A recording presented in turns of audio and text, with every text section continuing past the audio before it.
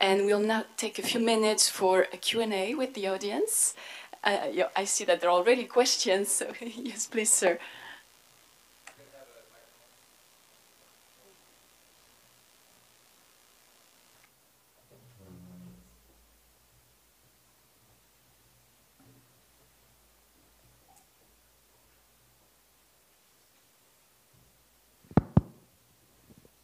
Good.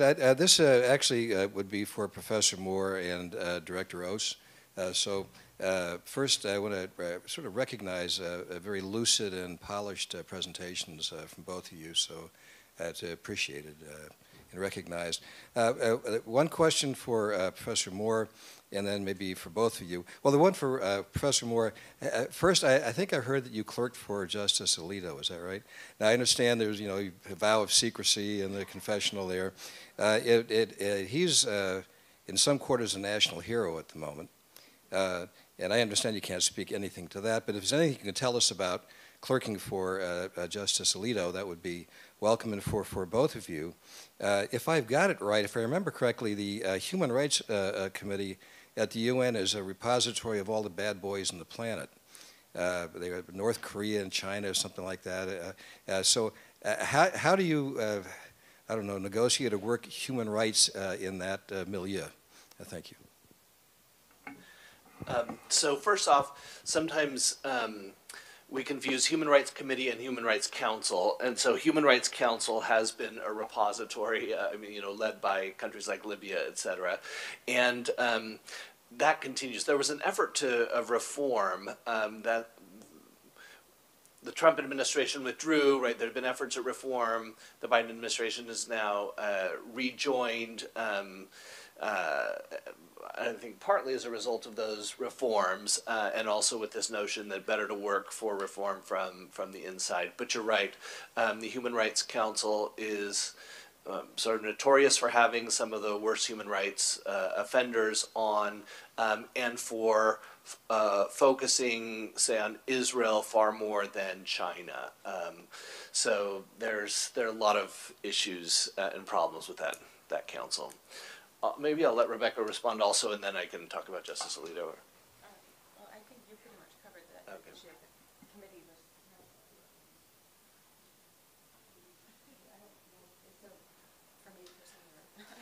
Why don't you go? So one of the questions, sort of as a follow-up, did you see, or looking at the recommendations, who's issuing them?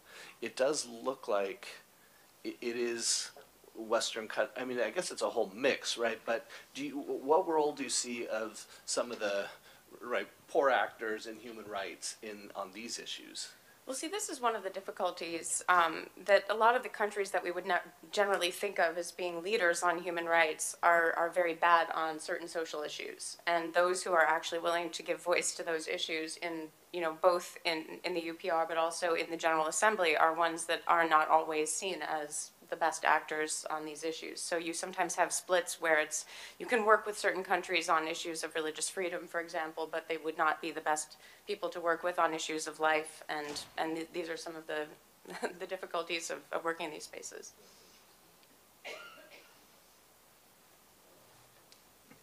Is there another question? I saw one question. Why don't we? There was another question, and I can talk to you if we don't have time. Yeah, during the coffee break. I'm happy to talk about Justice Alito. I love Justice Alito.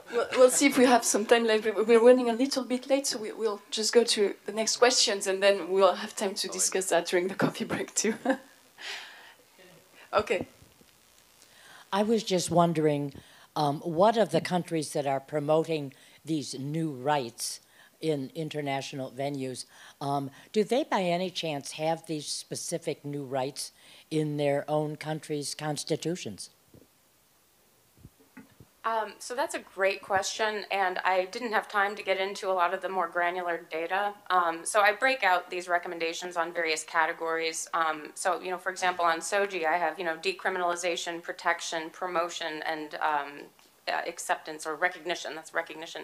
And what you'll see is that some of the countries that are very happy to promote decriminalization will then note recommendations coming in about something that's a little further down the line, so more of the recognition type of thing. And so we see that even, you know, in regions that are more willing to pressure other countries on soji, there is a line they aren't ready to cross, and they're getting pressure on that. So I guess it really, I mean, yes, countries can have taken on so much, but not, they haven't yet gone all the way. But I think the general idea is that once you've agreed to part of it, then you will get pressured on the next part, and so on and so forth.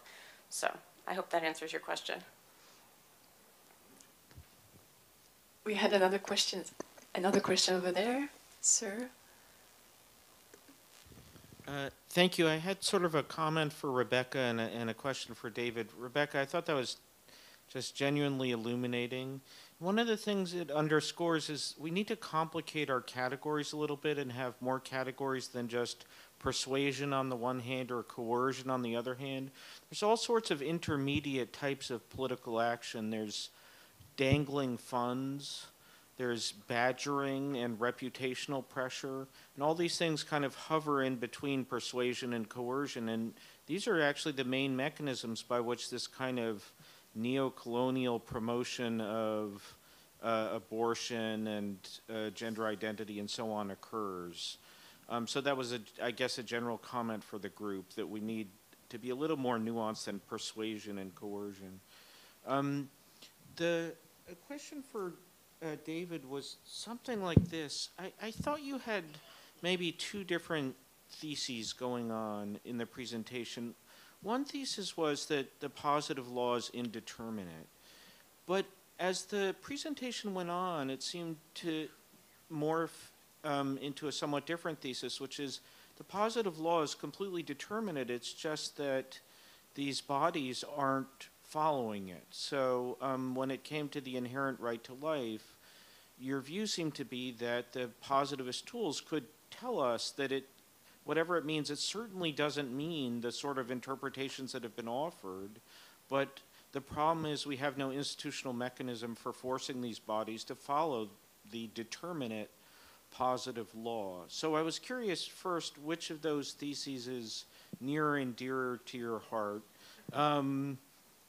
And secondly, I just want to record my view that I think I like the indeterminacy thesis better. That is, I think if you ask some of these people, I think they are in the grip of appallingly bad theories of human rights, but they are sincere in the sense that they take themselves to be following the law.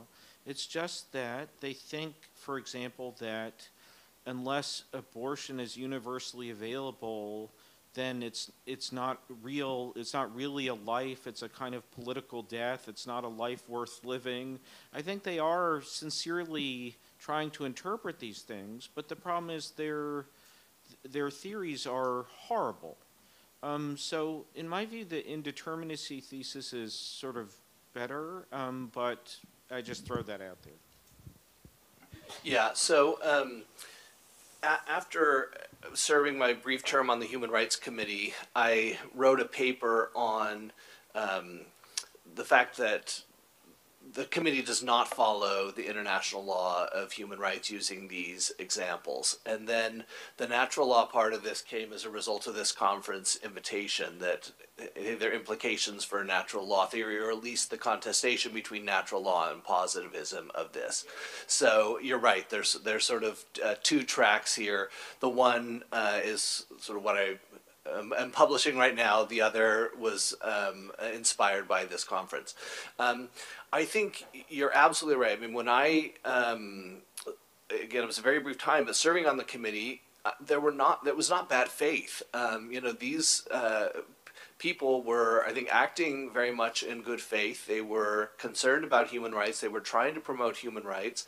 And there's a critical role for it. I mean, you see all these individual communications from countries like Russia or Belarus, right? Just sort of consistent, fundamental human rights violations that go unaddressed, and the country seems to have no interest, won't even respond to the committee in some situations. And so I think there's an important role to say, even if you're not willing to acknowledge this, there is a body that will tell you, this is wrong, right? You can't prevent people from gathering to protest or from sharing their religious views somewhere other than the registered address of their religion in the country, right? So I think there was a lot of sincerity and good faith, but I don't think there is, you know, at the Supreme Court, we think a lot about the jurisprudential philosophies of each individual justice. You don't have that same sort of thing on the committees, partly because members of the committees are more or less engaged. Their terms are not for life, right? So you have some members who are very engaged and who know the history of the jurisprudence or all the prior decisions that have been made, and will step in and say, hey, in a previous case, we decided this or that or the other. But not everyone on the committee is going to know that exists, and are not necessarily going to think of it in terms of a consistent theory of interpretation. And so again, I see good faith, but I think you're absolutely right. There is not a consistency.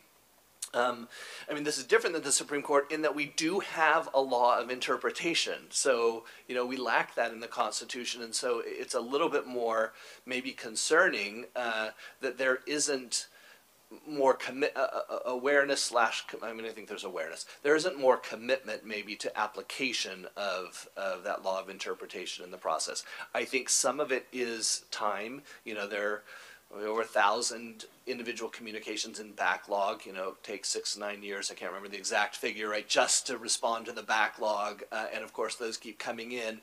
And so there's not the sort of time for these committee members who hold other jobs, don't get paid, meet 3 times a year, to sit down maybe and think really carefully about how to interpret and applying the law of treaty interpretation. So I think that may be some of what's happening, but the result is good faith, not consistent approach.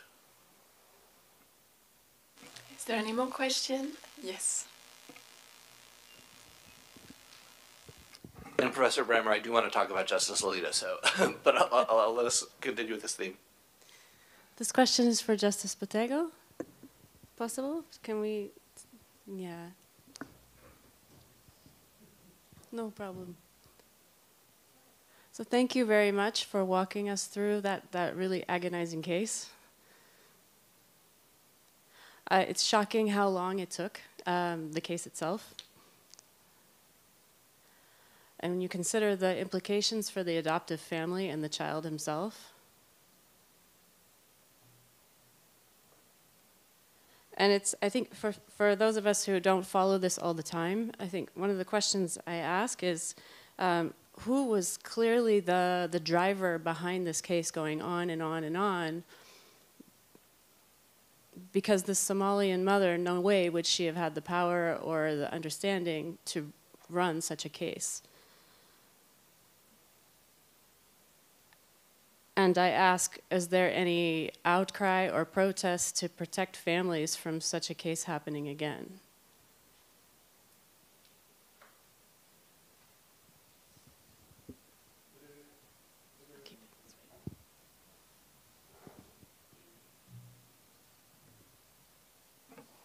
Brevemente, en una opinión disidente que tuve que formular en un asunto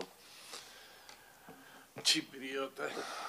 In a dissident opinion I wrote in a matter against Cyprus, Me quejé que las sentencias de Estrasburgo parecían a veces en ocasiones hechas desde una torre de marfil.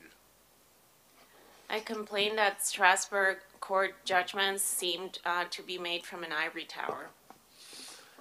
En el asunto Tisiak contra Polonia no se puede decir que una niña ha nacido violando el convenio europeo. No se puede decir. In Tisiak v. Poland, for instance, they held that a girl's birth was a violation of the European Convention. En este asunto, esta joven somalí estaba dirigida y asistida por una abogada noruega de apellido Lotina, no me parece muy noruego, pero no sé quiénes estaban detrás. This Somali mother was being assisted by a Norwegian attorney whose last name was Latina. which did not seem very Norwegian, but I don't know who else was behind her. Para mí es un ejemplo de la preocupación por ser políticamente correcto y no herir a nadie. To me, the judgment was an example of being the court trying to be politically correct and not trying to hurt someone's feelings. ¿Usted cree que es normal, lógico, racional pensar que en Noruega se puede aplicar el Corán? Do you think it's normal or logical to think that in Norway the Quran can be applied legally? Oficialmente, no en la vida privada, evidentemente. Officially, not in private life. Gracias. Thank you. Thank you. It looks like we have one more questions. You have a minute? Cardinal M.P. Eminence has a question. Dear Professor, may I ask to you, you know, the boy was of course a minor, but he himself, what did he prefer? Did he prefer to go to his mother or remain in the Norwegian family?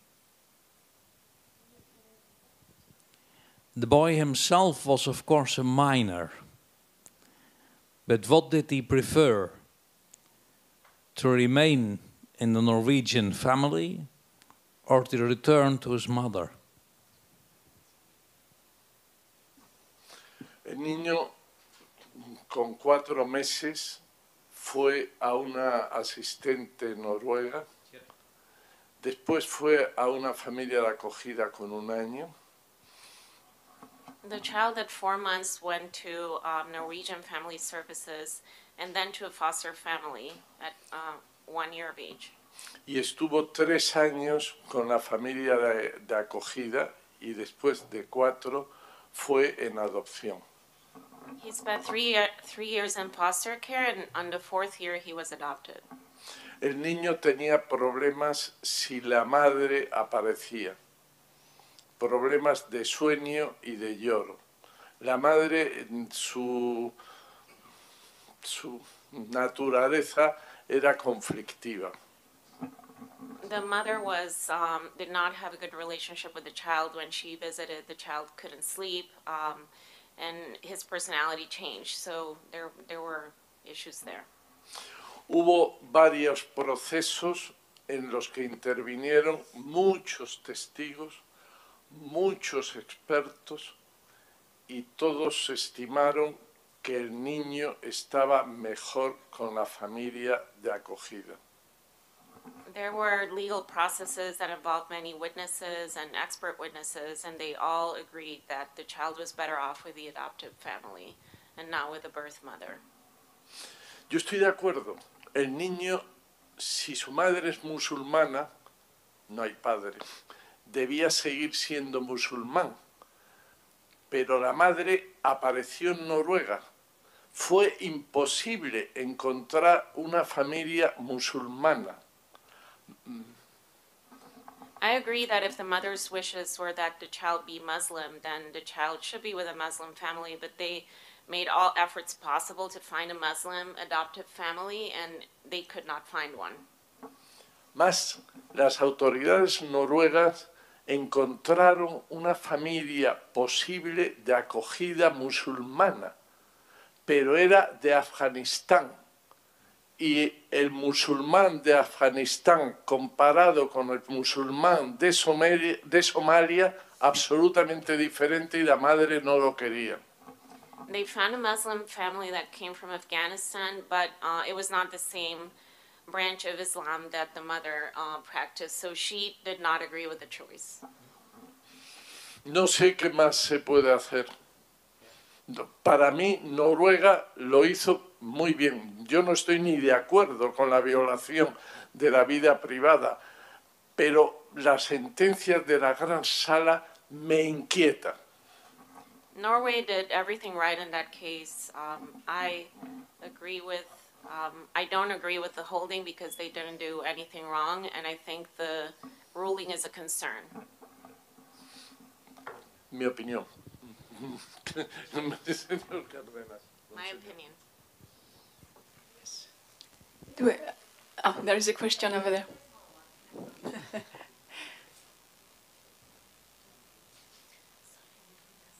Yeah, this is our last question, and then we can continue this conversation during the coffee break. For Juez Borrego, for the judge, former judge Borrego, about this case. We read about the case in Argentina, and it was related with, as we saw it, it was related. ¿Quieres que la haga en castellano? No, okay, in English. Okay. English. Okay, and then the issue is we thought it was about the continuity when we read it without knowing much about the case, that it was about the continuity and in the costumes and the religious and environment of the child by adoptive parents. However, when you presented the case, I was worried about another reasoning that was maybe underlying this case, and this was the issue of contractualization affiliation that we see has to do with reproductive techniques, surrogate motherhood, and now, of course, also in adoption. We know that this has been condemned by the court in the case of Paradiso Campanelli, but then we see that there is an approach to contractualization and adoption in many countries, one of them, of course, Argentina. And if the mother has a saying, if the mother has to consent to adoption, there is a vicinity to the figure of contract in adoption that maybe, I don't know, I wanted to ask to see your view, maybe is underlying the push that this case had to be pulled through and come to the Grand Chamber. I don't know. I was just wondering if this was the case.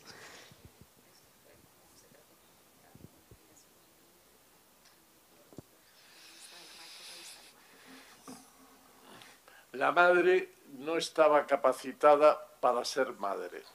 Punto número 1. The mother was an unfit mother to begin with.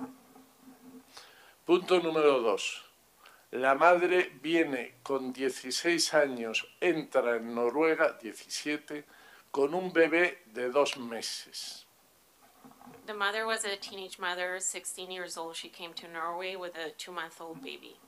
Los servicios sociales atienden a la madre como refugiada y al bebé. She acquired refugee status, and social services were given to her and the baby. Buscan una familia de acogida musulmana en línea con el carácter de Somalia. They did look for a Muslim family that aligned with her Muslim beliefs that she held in Somalia.